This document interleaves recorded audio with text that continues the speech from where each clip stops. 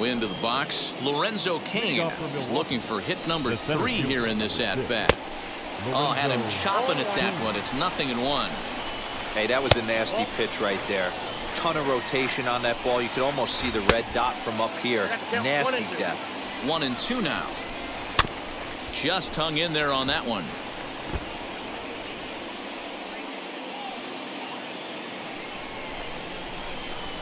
And he takes strike 3 called on the fastball. 1 gone. So digging in next will be Travis Shaw. He comes into this appearance in the midst of a 1-for-4 day. 0-1 the count. 0-2 to Travis Shaw. That's a real nice location with that fastball up and in on the hands. Hard to do much with that because a hitter really can't extend his arms very easily. Got him. And that's the 3rd time we've written a K next to his name in this one.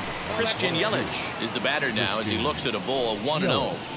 There's the heavy sinker right there. What makes that pitch so difficult to hit is not only does it change eye levels, it actually changes plane.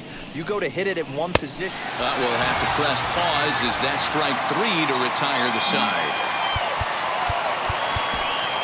Ladies and gentlemen, boys and girls, people of all ages, I go by the name of Phil Augusta Jackson. This is the Redondo tape.